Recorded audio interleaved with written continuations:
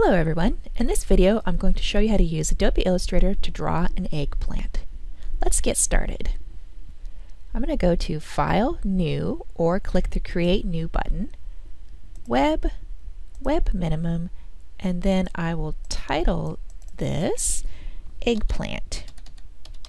I'm going to call it Eggplant 2 because I already have another eggplant, and click Create. I am going to paste in a photo of an eggplant to use as reference. You don't have to do that if you don't want to. Now I'm going to open my swatches. Here is swatches. And move it up here to this corner so it's out of the way. I'm going to open the side menu, open Swatch Library, and go to Foods, Vegetables. So I'm going to choose this purple right here as my fill. L on the keyboard to select the ellipse tool, and I will drag out a nice wide oval, something like that. A on the keyboard is the direct selection tool. I'm going to click this anchor point right here to reveal the handles. Grab this top handle and pull it in a bit. I'm going to click this bottom handle and grab this slider on the left and make it a little wider. I'm going to activate this anchor point, drag it in a bit, click on the top anchor point. I'm going to twist it a little, drag it a little higher, and just a little bit more manipulation. Yeah, I think that looks eggplant-ish. I'm going to click this eggplant and drag it over so that I have room over here for the next step. Holding down Alt on the keyboard, I'm going to click and drag a copy of the eggplant, and I'm going to change it to a green color, and this is going to be, I'm going to use this to create the top. Now I need to deselect this, Control or Command Shift A on the keyboard. I'm going to push P on the keyboard to get the pen tool, and I'm going to set the fill to none, bring the stroke forward, and set it to black. So what I'm going to do is make a zigzag pattern up here. That's going to be the top green part. So I'll click one time and drag to the side,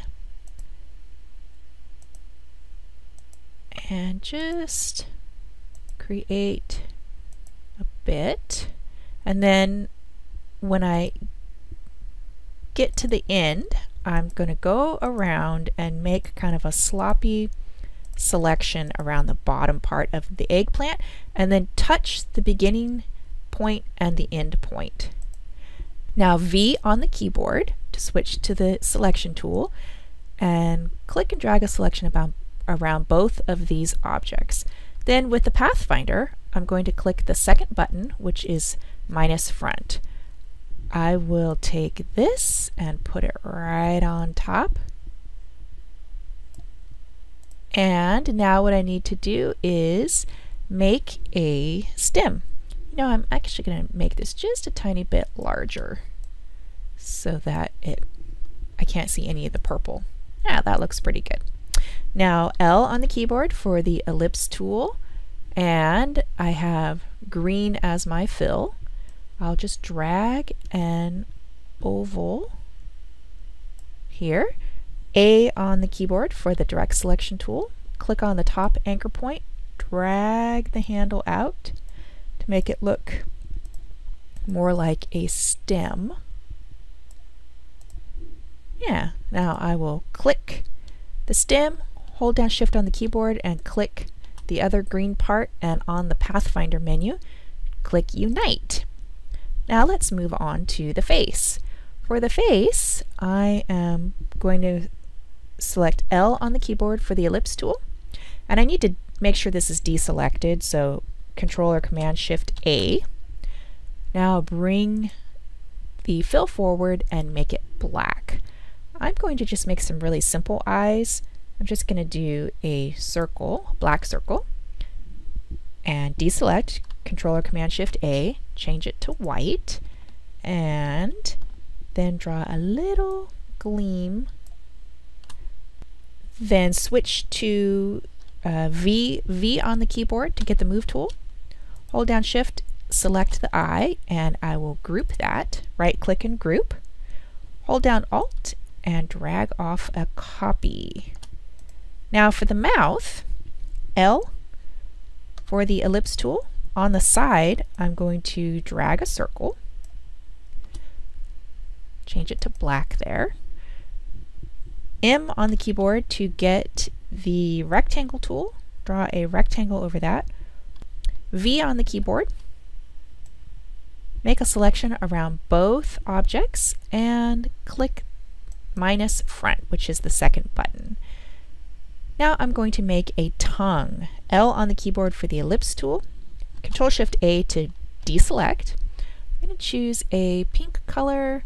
It's not really a good pink. I'll use this one here.